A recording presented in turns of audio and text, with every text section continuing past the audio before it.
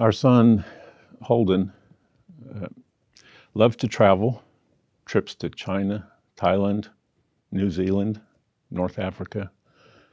He had a girlfriend that was the love of his life. We could tell that she was very special to him. He liked to ski and snowboard, mountain bike, and longboard. I think he was pretty good at longboarding, but unfortunately, that's actually what broke his arm that led to the surgery. He was 24, was going to University of North Texas. He one night fell when he was longboarding, shattered his arm, and had to have surgery to repair the fractures and put pins in place. He had surgery to repair his arm on May 28th of 2017. And following the surgery, the surgeon prescribed 20 oxycodones and then referred him to a pain specialist. We did not know what was being prescribed. We knew he was seeing a pain specialist. On September 15, he picked up a prescription, a 30-day supply of oxycodones.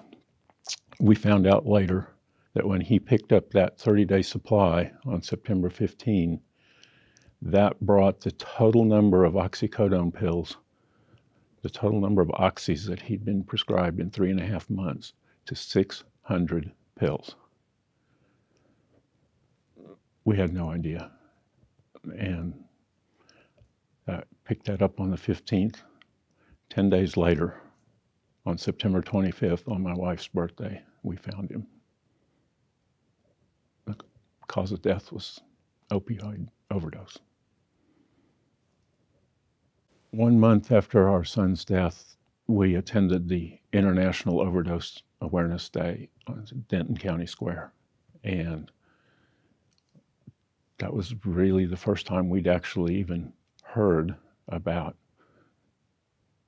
the need for naloxone and the use of it.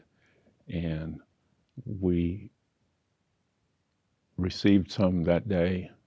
We live with the loss every day, but we also live with the fear that somebody else will overdose and I won't have the means to save them when I should have. So I carry naloxone everywhere I go. My wife does too. We talk to people about it. This disease of addiction,